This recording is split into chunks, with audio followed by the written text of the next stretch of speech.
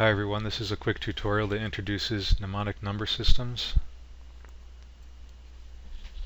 I just wanted to cover a few of the different methods and kind of clarify some of the terminology, and hopefully this will be a useful introduction to new users in the forum. So when a memorizer encounters a lot of numbers, the first thing that you would want to do when memorizing these is to start splitting them up into smaller pieces. So we would keep breaking down into smaller and smaller chunks until we have two-digit numbers. Two-digit number system is the easiest one to learn. So even if you've broken them down into two digits, it's still kind of difficult to memorize a lot of them. So what people do is they convert them into visual images that are much easier to remember. And every two-digit number will have a fixed image. So 04 might be someone that you know, 22 might be a dinosaur, 44 might be a cat, and so on.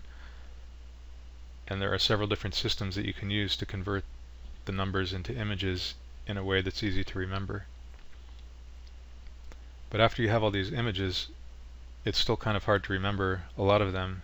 It might be easy to remember 5, but once you get up to 100, then it's going to be difficult. So another technique is used called the method of Loci, where people create a memory palace, which is an imaginary journey through a place that you know well. It could be something like a garden or a room. A room in a house is perfect.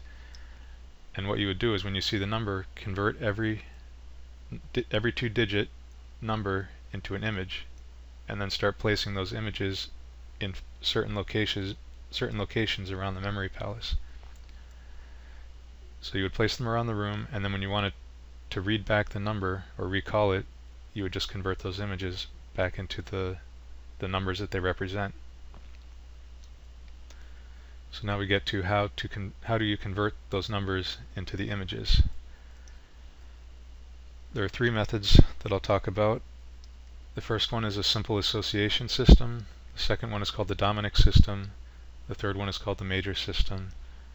There are also other systems like the Ben system, which is more complicated, and I'll save that for another screencast. So with the association system, each number gets converted into an image based on something that it reminds you of in association. So if you see the number 52, it might remind you of a deck of cards because a deck of cards has 52 cards in it. A starfish might be 05 because there are 5 arms on a starfish. And 25 might remind you of December 25th, and you could picture a Christmas present. These images come from Andy Bell, who was the 1998 World Memory Champion. The second system is called the Dominic System, and it was created by Dominic O'Brien, who was the World Memory Champion 8 times. And each digit gets converted into a letter, and those letters then become initials for people. But one thing that Dominic O'Brien mentions in his books is that you can start with an association system.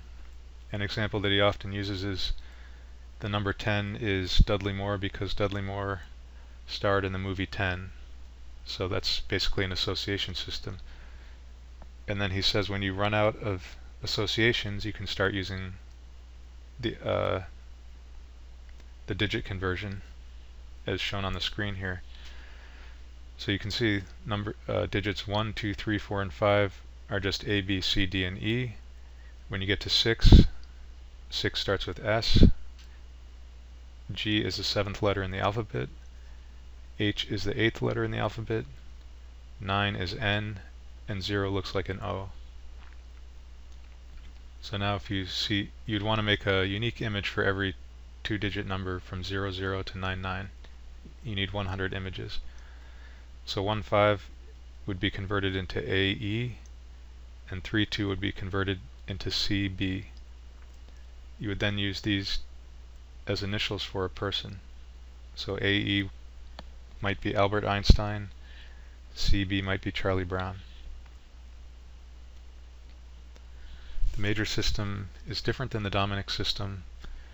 The Dominic system is a letter system, so let me go back one slide. 1 represents the letter A, 2 represents the letter B. These are letters, not sounds. When you get to the major system, 0 represents a sound. It doesn't represent the letter S, it represents the sound S or Z.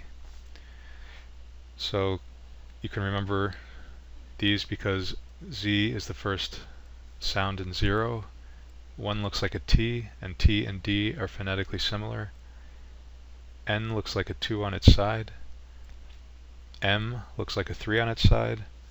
4 looks kind of like a backwards R.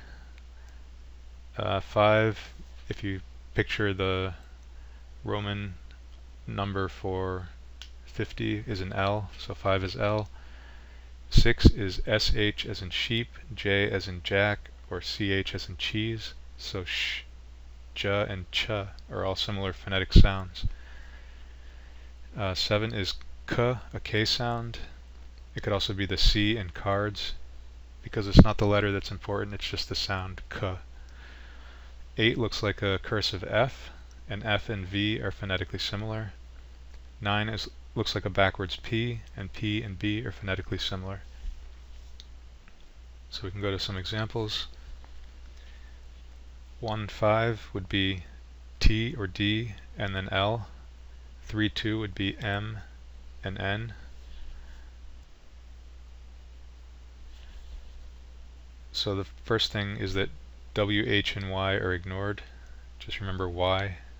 All of those consonants are ignored. So you would find a word that has the first two consonants that are the same as the sounds that represent your number. So 15 is TL, towel would work. 3-2, you could use the M and N from Mona Lisa. And the Dominic system example that I showed earlier, 1-5 was Albert Einstein and 3-2 was Charlie Brown. So you kind of get a completely different way of generating the images, but it doesn't matter which method that you use.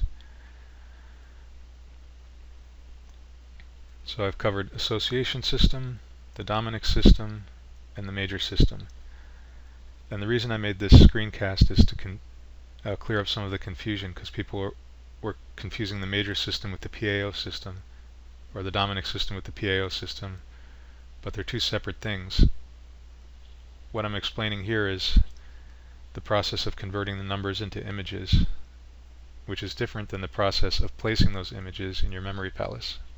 I'll get to that in a minute. So now that you have your 100 images from 00 to 99, you want to place those in your memory palace. And there's three main systems. There's a 1, 2, or 3 image system, where you would place either 1, 2, or 3 images in every location in your memory palace. And then there are two compound image systems, the person action system and the person action object system, or PAO system.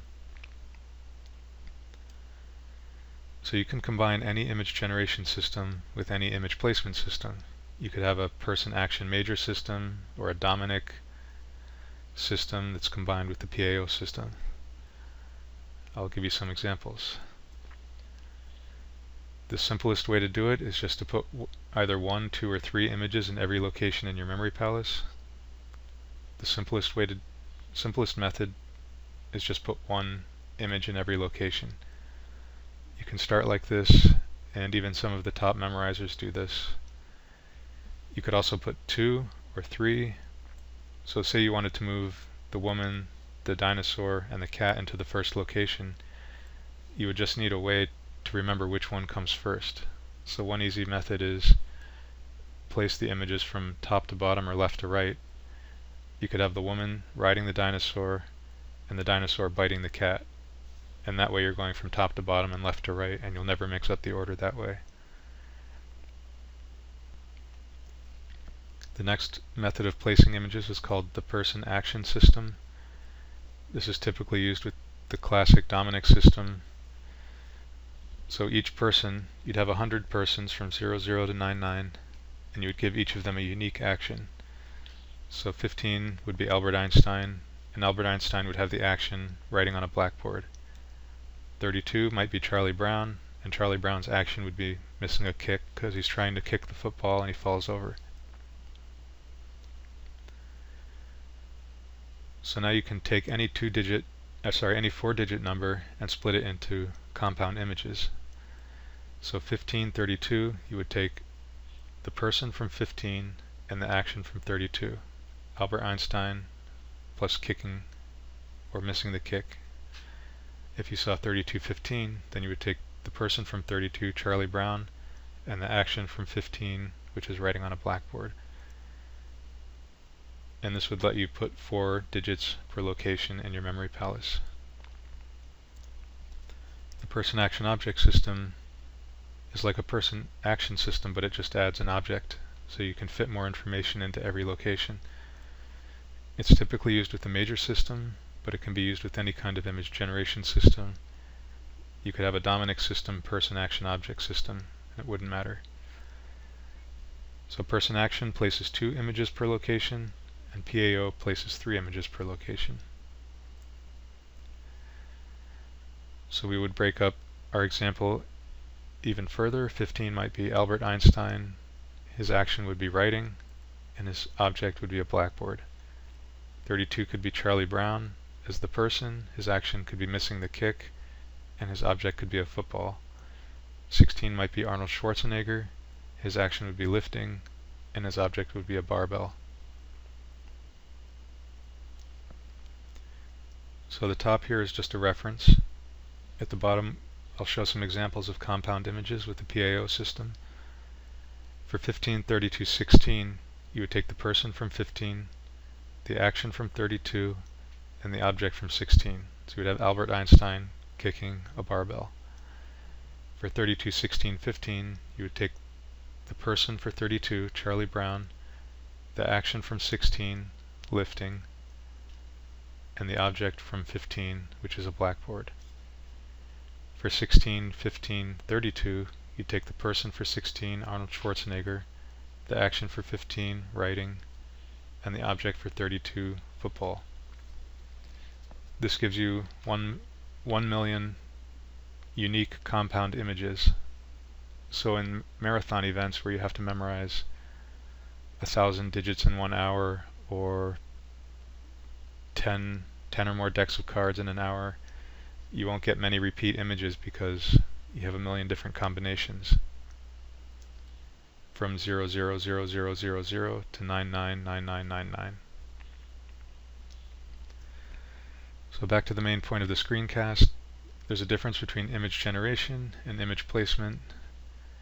Image generation systems include association system, the Dominic system, and the major system. And you can combine any image generation system with any image placement system. The image placement systems would be the 1, 2, or 3 image system, person action system, or a PAO system. That's basically it. If you have any questions, you can leave a comment below. Visit the Mnemotechnics wiki at mnemotechnics.org/w, and there are pages about all of these different systems that have a lot of information. And if you have questions, you can just go to the forum and I'll answer questions there. Hope that helps.